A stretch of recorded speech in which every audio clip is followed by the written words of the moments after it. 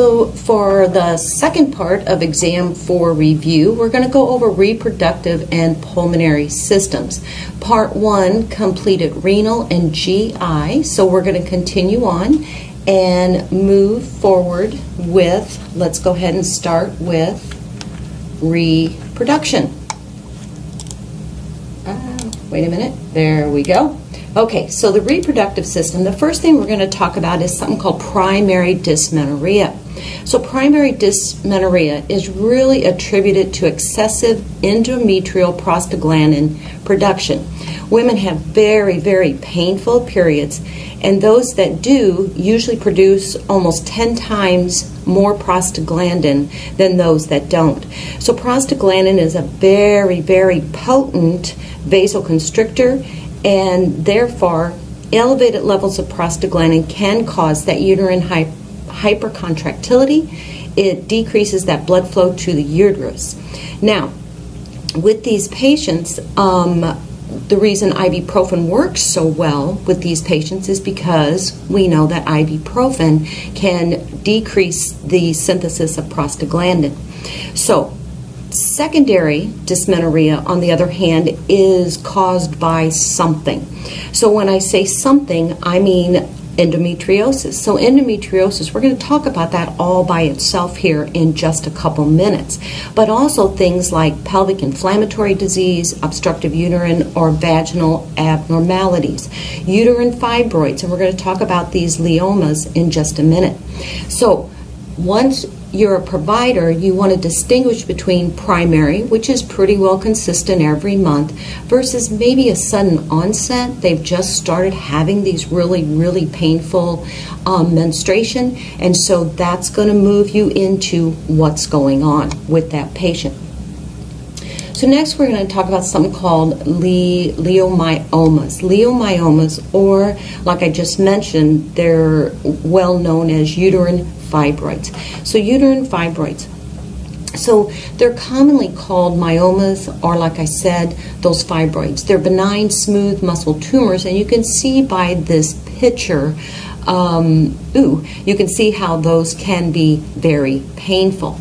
But it can cause something called abnormal uterine bleeding, AUB. So AUB can be caused by several things. There's an acronym out there called PALM, P-A-L-M, and the P stands for polyps, uterine polyps. The A stands for adenomyosis. Of course, the L stands for the leiomyomas, and then the M is for malignancy. So when patients come in with this abnormal uterine bleeding, you have to determine, either through process of elimination and their history, as to what potentially is causing this. Most of the time with those leomas, they can bleed extremely heavily, and sometimes it is a cause for, and a good cause for, a hysterectomy. Next is the polycystic ovarian syndrome. So we abbreviate this with PCOS. You can see there in that corner the polycystic ovaries. Not all patients have polycystic ovaries, and yet they can still have that hyperandrogenic state, so that increased secretion of androgens. So that's not always a way to rule this disease out. However, what is one of the clinical manifestations is that glucose intolerance and insulin resistance. Also, hyperinsulinemia often run parallel and will aggravate that increased androgen state. So one thing about these patients, they do a lot of the time have problems with their weight, and yet obesity will add to and worsen that insulin resistance. So those excessive androgens affect that follicular growth. The problem with these patients, and probably the saddest outcome, is the huge potential for infertility. Next, benign ovarian cysts. So benign ovarian cysts, they're really quite common and are the fourth leading cause diagnosis of gynecological hospital admissions. That's because they can be extremely painful. As you can see down in the corner, that's a huge ovarian cyst, and you could see where that could cause pain.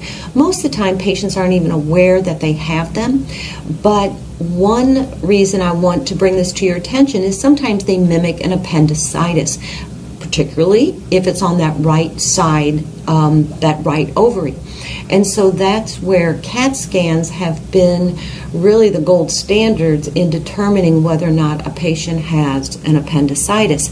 A lot of past surgeries, they were looking for an inflamed appendix, and sure enough, there it was, a benign ovarian cyst. And so once again, you have to make sure that you determine and differentiate between these two phenomenon. So what happens is those benign cysts of the ovary are produced when a follicle or a number of follicles are stimulated but no dominant follicle develops, and therefore it doesn't complete that maturation process. Next, we're going to talk about something that is definitely in the news, and a lot of commercials are pushing for the HPV vaccine for those adolescent years. It is controversial, and what we do as the provider, you just have to give the best education to the patients to make a good decision. Whether we believe in it or not, it's definitely their call. So previously, efforts at early screening resulted in many young women receiving treatments on their cervix. And actually, precancerous lesions from HPV as well as cancer really doesn't push till after that age of 21. So now the recommended guidelines are not to do anything and allow the patient that chance to clear the virus on their own. And most of the time it is cleared with absolutely no sequela. However, there are high-risk patients. Those that smoke, those seem to convert and cause that precancer or that cancerous state. So once again, good education, teaching those high-risk factors that can hopefully prevent that from converting to the cancerous state. You see down there in the corner, you'll see how the progression and potential for precancer and cancer related to HPV. And you do see that after the age of 30 is when it really becomes prevalent. So let's talk about sexually transmitted infections. So when we talk about sexually transmitted infection, the term venereal disease is outdated. We don't use that anymore. STI is really the most current and most accurate description of these infections. And so there's two that we're going to focus on. Of course, there's others, but many infected individuals do not seek treatment, and that's why the CDC has declared STIs as an epidemic. They don't want to go to their healthcare provider. Maybe they can't afford it, whatever. But urogenital infections caused by chlamydia really closely parallel those caused by gonorrhea. So a lot of times if a patient does come in with symptoms, you're going to go ahead and check for both these because they like to hang out together. So something else that has certainly been in the news and is now actually in the pathophysiology textbooks is something called the Zika virus. So the Zika virus has now been declared by the CDC as a sexually transmitted infection. The way we first discovered it, the way the healthcare community first discovered it, was because it was transmitted through the bites of infected mosquitoes. Then later on it was found out that it actually can also be transmitted through sexual transmission, but they're not sure exactly how that's done, and so the CDC is still investigating exactly how to advise for safer sex precautions. So we know that the infected mosquito, it also has what we call vertical transmission, which easily occurs in the infected woman and can also be transmitted to the fetus. And that's where we hear about those horrible severe fetal infections that are associated with those central nervous system abnormalities. So we're going to talk about the Coeles. So the Coeles, it's kind of like the name of a family. But these are kind of the three big ones that you're probably going to see in your practice. Cystocoely, so if you break that down, cysto is the bladder. So you know it's the bladder, portion of the posterior bladder to be more specific, goes into that vaginal canal. This is what's usually associated with trauma of childbirth. So later on, these are the women that come in, I sneeze, I cough, and I leak urine. And so a good, once again, physical, trying to figure out. And of course, there's treatments for this, sometimes surgical. Rectocoely, on the other hand, is tear it down, recto, rectum. So once again, it can be done, happen during childbirth, but sometimes it's related to long chronic constipation, and this causes the bulging of the rectum into that posterior vaginal wall.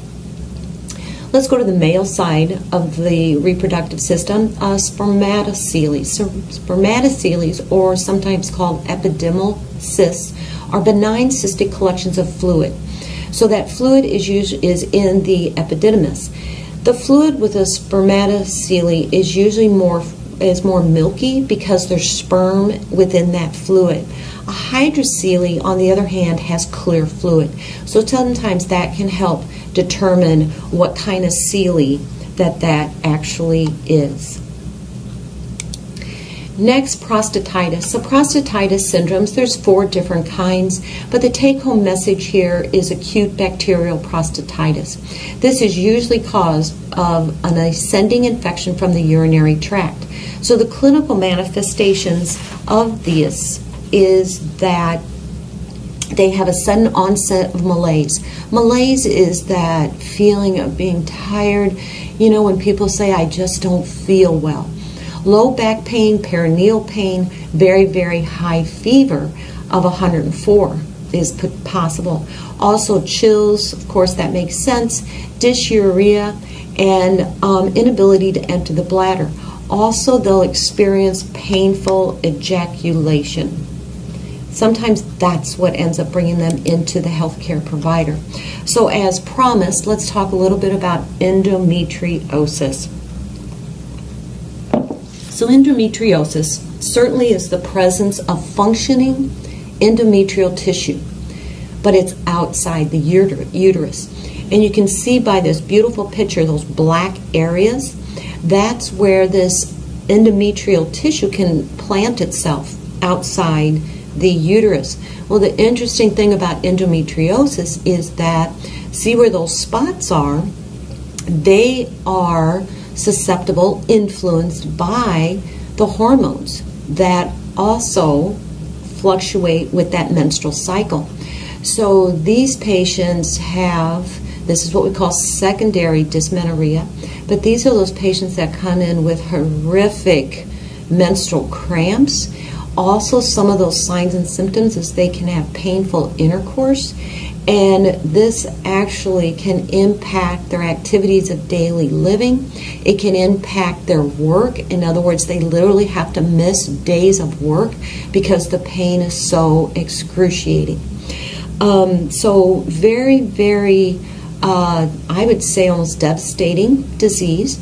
And it can also possibly lead to infertility. The next we're going to talk about is the pulmonary system. So let's move on to tuberculosis. So really tuberculosis has decreased somewhat in the United States, but not in the world. The other thing that is continually on the increase is multi-drug resistance tuberculosis. And so we're starting to see more and more of that over the last 5 years. And that's because of that non-compliance, non-adherence to that medication regimen, which there's 4 of them, which of course you'll learn that in pharmacology. But it's very highly contagious. It's transmitted from person to person in airborne droplets. So how do we determine? So we screen, that's very important. We screen for TB. Pretty well, the PPD is still in mainstream screening procedures, but of course we now have the T-spot, which is a blood, which is a a blood test, and that is being really researched heavily for its effectiveness, and the results have been very positive. It's the CDC that is running that research. So we're starting to see that the T-spot is also an acceptable way of screening because it rules out those patients that have the vaccination by the BCG. A lot of foreign countries, such as England, has that vaccination, and so they automatically have a positive PPD. So those are the patients that people that have to get that yearly chest X-ray to rule out TB. So this is very, very promising, and some hospitals have already adopted the T-spot. So screening for TB with the PPD, if a positive TB test indicates the need for yearly chest radiographs, I'd already stated that, but this skin test did not differentiate between past, latent, or active forms of the disease. Definitive diagnosis is still that acid fast that is positive. The problem with that is that it can take up to 6 weeks to grow the organism that causes TB. And so a lot of times screening with the PPD or the T-spot, it comes back negative. Prophylactically, they may begin on those prophylactic anti-TB medications.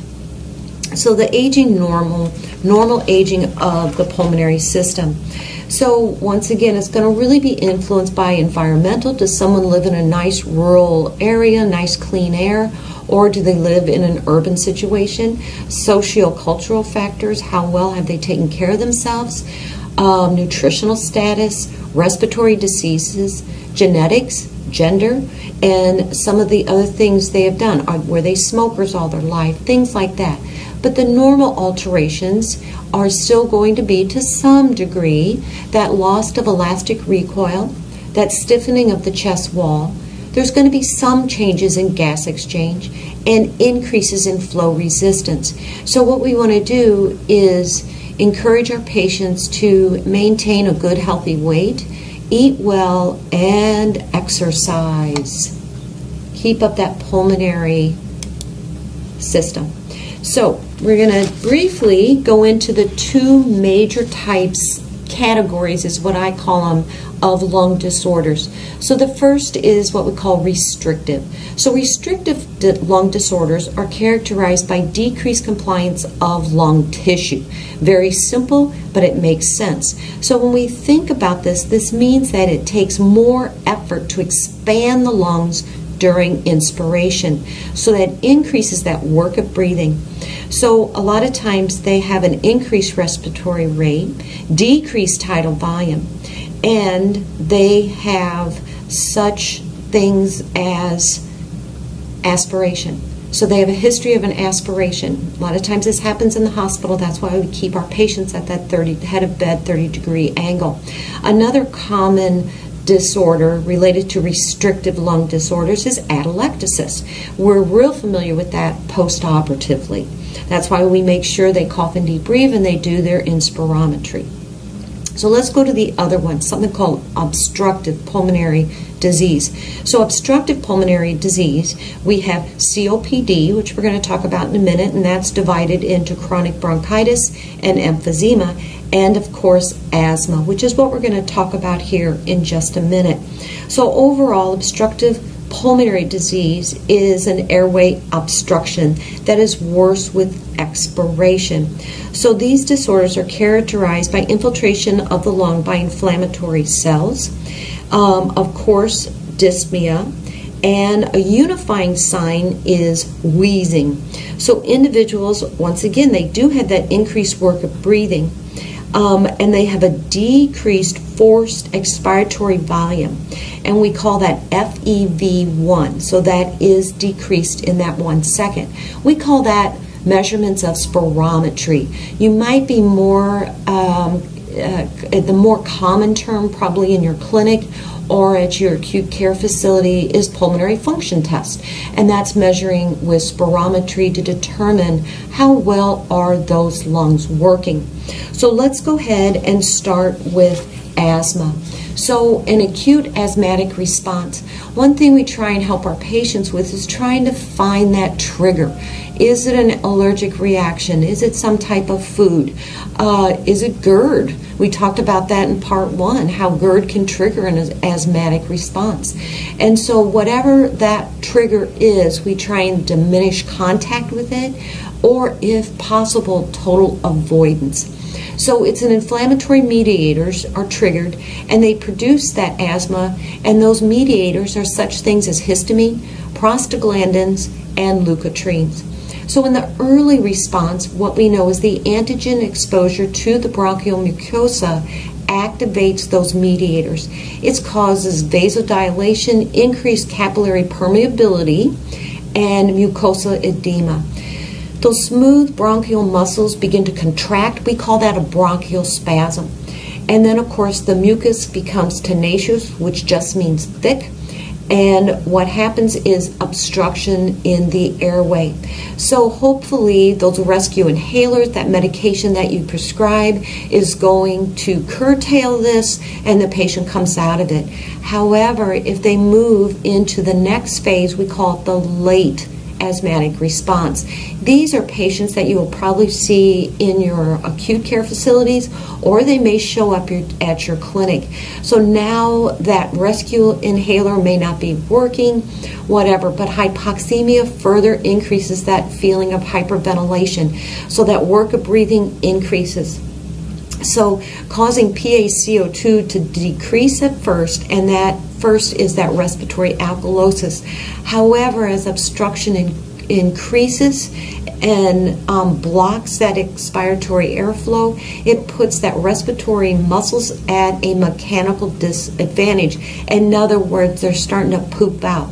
Right? I guess that's not a very well medical terminology to use, but that's kind of what happens. They start literally fatiguing those respiratory muscles, and so now there's a problem with ventilation, right?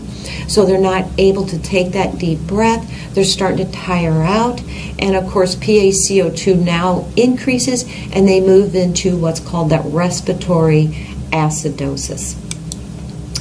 So let's move into COPD. So as mentioned, there's 2 of them. So let's start out with chronic bronchitis. So chronic bronchitis is usually defined as hypersecretion of mucus and chronic productive cough that continues for at least 3 months of the year, usually the winter months, and this happens for 2 consecutive years. So continual bronchial inflammation causes the bronchial edema and increases the size and number of the mucus glands and goblet cells in the airway epithelium. The number 1 cause of chronic bronchitis is, of course, smoking. So smoking, what smoking does is you're going to see that picture there, see the pretty pink like cells in there, and you can see that pretty yellow brush. That's the cilia. So what happens with the cilia is that's what is continually, it's like an escalator. It grabs onto debris, viruses, whatever we breathe in, and it brings it up into the back of our throat. We cough, whatever, and we get rid of it. With smokers, though, that cilia is continually being worn down. So now these patients don't have that escalator to remove some of that bacteria, viruses, and debris. Now, also what happens is that metaplasia we talked about way back in exam 1. And so there's changes going on in the cells. Also, there's changes going on in the goblet cells. The goblet cells is a wonderful thing. It helps secrete that mucus. It kind of sticks to that debris, the bacteria. It jumps on the escalator and up it comes and we cough it out. Yay. But with these patients, those goblet cells, they're huge and they keep producing mucus. And the mucus isn't very good. It's really thick. It's tenacious, and so what ends up happening with these patients is now they have that mucus, it's thick, they don't have that ciliary action, and they're not very good at being able to cough it out. So those are the 2 big things, and it continued to perpetuate itself Hopefully they quit smoking, and at least it's not reversible, but at least they can deter any further damage. So the lungs' defense mechanisms are very compromised, as I just described. Probably a little too much description, but I want you to get a good idea of what you're up against with these patients. And so we really push for those yearly vaccinations, such as the flu shot. We really push for them to get that pneumonia vaccine and help their immune system defend against these pneumonia, because they're very susceptible to it, and of course the flu. The other thing that we know about these patients is that they're usually in a consistent state of hypercapnia. What that means is increase in PaCO2. That's where they live. We used to call it 50-50 gases. And those are a little bit extreme that I have here on the PowerPoint. That looks more like an exacerbation of COPD, but you have to remember, normally they have an increase in that PaCO2, and that's what drives their breathing. The other thing I just want you to be aware of is a picture of this person over here. Most of the time with chronic bronchitis, their phenotype, how they appear, is they're usually a little bit more on that bluish side. More times they have, they're a little bit more on the obese side. The old terminology, which I don't think they use as much anymore, but it really helped me during my exam time, is blue bloaters.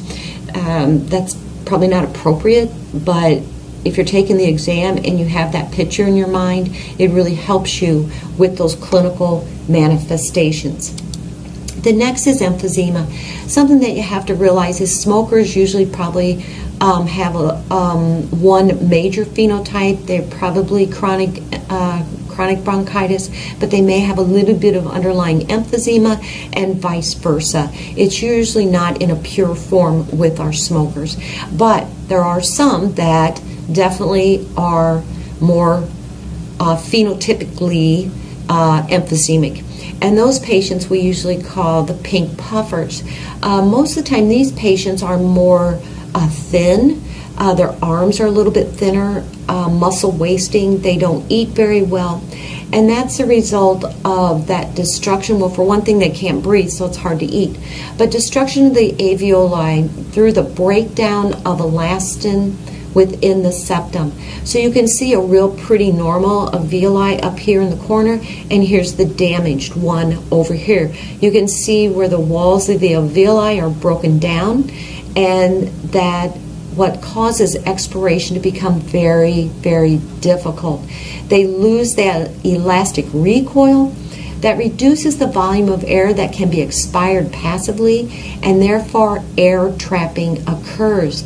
That air trapping over time causes that hyperexpansion of the chest, and they have what we refer to as a barrel chest. That puts those muscles of respiration again at a mechanical disadvantage. So next is this beautiful table I have. I love this table. It really compares chronic bronchitis and emphysema. And productive cough, of course, because of that thick, nasty mucus, that's really a classic sign of chronic bronchitis. With dyspnea in chronic bronchitis, it's a little bit later in the course of the disease versus emphysema. It's very, very common. So chronic bronchitis, usually there's a history of smoking. It's common in both, but I want to point you to emphysema for just a minute. The alpha antitrypsin deficiency, this is genetic disease that is characterized of the clinical manifestations of emphysema who are non-smokers, and it develops before the age of 40. So if you have someone that comes into your clinic, whatever, and they're showing the signs and symptoms of emphysema, sometimes they smoke, but still it's at that early age. You, of course, want to do that genetic testing. The barrel chest, more classic for the emphysema, and of course cyanosis, I already talked about that. What I want to get to is, of course, the cor pulmonale. So cor pulmonale, you've learned about this in exam 3 when we talked about right-sided heart failure.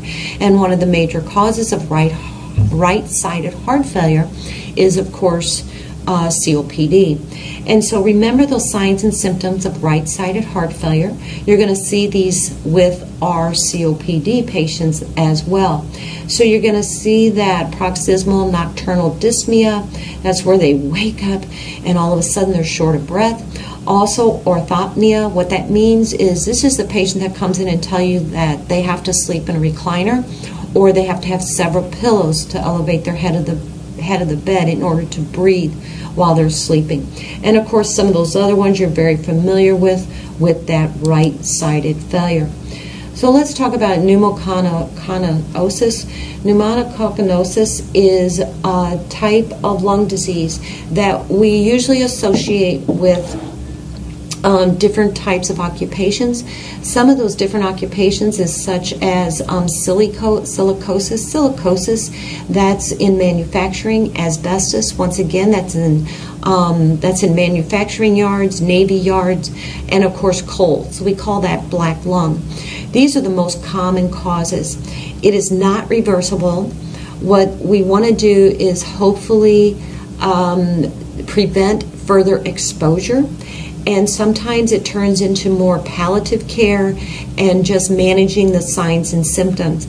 But you can see by this picture, you can see that pretty healthy lung. The next picture is a healthy teacher of a 90-year-old school teacher. Now look at the progressive, massive fibrosis from this 40-year-old minor. We do have something called OSHA. OSHA tries to protect the worker in the workplaces, having masks to prevent that inhalation of asbestos or coal. And we actually have nurses in the occupational health setting to help not only advocate but make sure that these protective interventions are in place. So next is lung cancer. So lung cancer is divided into a couple different kinds. So non-small cell lung cancer, usually a non-productive cough or hemoptysis, that's just bloody sputum, is very common. Chest pain is a rather late symptom, and it's more associated with the size of the tumor. These tumors can remain fairly well localized, and they really tend not to metastasize. So when you look down here at the bottom, you see small cell, non-small cell tumor. You'll see stage 1, 2, 3, and 4. But let's go to small cell lung carcinoma. This is the most common type of neuroendocrine lung tumor. So what is a neuroendocrine lung tumor? These tumors go rogue, and they're fascinating because they can produce different kinds of hormones. We actually talked about this when we talked about sudden inappropriate secretion of ADH. And so they can produce ADH, they can produce other kind of hormones. I'm trying to think of a different one. Aldosterone, just bizarre. But the cell type has the strongest correlation with tobacco smoking. Because these tumors are very, very rapid growth and they tend to metastasize early, you're going to see that down there once again. Look at the small cell. When we stage these, there's only two staging, limited or extensive. Usually prognosis is not very good with this type of lung cancer because no signs and symptoms appear until rather late. Next, let me move forward here. So next is pneumonia. So pneumonia is, once again, one of the major causes is aspiration in the acute care setting. And once again, go back to that idea that we want to keep our patients' head of bed elevated at that 30 degrees. And that is the most common route in which bacteria and whatever goes down into that lower respiratory tract, causing that infection. So another route of infection is through just the inhalation of microorganisms that have been released into the air. And so when an infected individual, they cough, they sneeze, they talk, that's why we want to teach our children and even adults to please cover their mouth, sneeze into a tissue, so on and so forth. The other clinical manifestations are cough, dyspnea, fever, chills, malaise, and of course pleuritic chest pain. So physical examination is going to reveal signs of pulmonary consolidation. So you can do a chest x-ray, of course, and it will show that consolidation. Listening with a stethoscope, inspiratory crackles are definitely one of the main clinical manifestations. Increased tactile fremitus, agophony, and of course whispered pectoral cue. That is some of those wonderful physical examinations when they come in before you send them into a chest x-ray. Individuals may also demonstrate signs and symptoms of underlying systemic disease, or of course they can go into sepsis, particularly our elderly population. So we're going to move into pulmonary emboli. This is associated with alveolar dead space. Something blocks it, so that space is unable to do the normal gas exchanges that the pulmonary system is in charge of. That's the way I think of an emboli. So the hypoxia is due to that absence of blood flow to that lung segment, and it causes that ventilation perfusion mismatch. So there's increased dead space with decreased production of surfactant. Now, the pulmonary emboli is the end result of maybe a deep vein thrombosis or a blood clot that has developed and broke loose somewhere else in the body. So these are some of the diagnostics. Chest x-ray findings, those are really non-specific and often can be normal for even the first 24 hours. But a blood test called serum D-dimer can help it at least be indicative of a pulmonary emboli. And this measures a product of thrombus degradation, because the body with that pulmonary emboli, it will already begin trying to dissolve it. So you'll see those byproducts, and those byproducts will increase that level of a D-dimer. So if normal, if the D-dimer is normal, it makes the presence of a PE highly unlikely. But if it's increased, that gives you that ammunition, justification to go to that next level, which is a spiral CT. And next is ARDS. So we're almost there. So ARDS, acute respiratory distress syndrome. So disorders that result in ARDS, we've probably named several as we move through this semester. We just finished in part 1 talking about acute pancreatitis. That's a huge concern with those patients. Other causes of ARDS, even pneumonia, sepsis can trigger ARDS. So disorders that result in ARDS cause acute injury to the alveolar capillary membrane, producing massive pulmonary inflammation, increased capillary permeability, severe pulmonary edema. So in this case, there's a pulmonary edema, and that results in that filling with fluid. There's shunting, there's mismatch, and of course that hypoxemia. So one thing about that pulmonary edema is that it impairs that diffusion through the alveolar capillary membrane, versus when we talked about a pulmonary emboli that we associate with dead space. There's an obstruction. So just kind of make sure you understand the difference between those two pathophysiologic processes. So let's look at this. I took this from your textbook because I think it's beautiful. Dyspnea and hypoxemia. But here's the difference when you're suspecting that patient is going into ARDS, other than whatever the disease that they're suffering from, and they have an increased risk. But in this case, these patients become dyspneic, hypoxic. You keep increasing the oxygen, and it is unresponsive to that increase of that supplemental oxygen. Look out. So they become tachypneic, increase in respiration, that work of breathing increases, and then it begins to that hyperventilation, you see that respiratory alkalosis, and the patient's condition continues to deteriorate.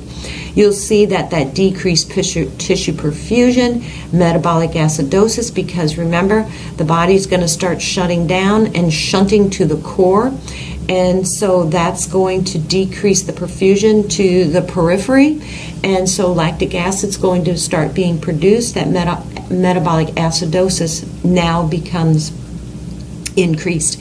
Now, that's a toxic environment, so you're going to start seeing that organ dysfunction. Continued increased work of breathing, decreased tidal volume, and now the patient's beginning to wear out, and probably mechanical ventilation is now the treatment of choice at this point. Hypercapnia, respiratory acidosis. Pretty soon, if it's not reversible, treatment's not working, decreased cardiac output, hypotension, and finally death. So at this point, this is the end of part 2. Once again, we will have our live chat here in the next week, and we can certainly discuss any questions you have. Thank you.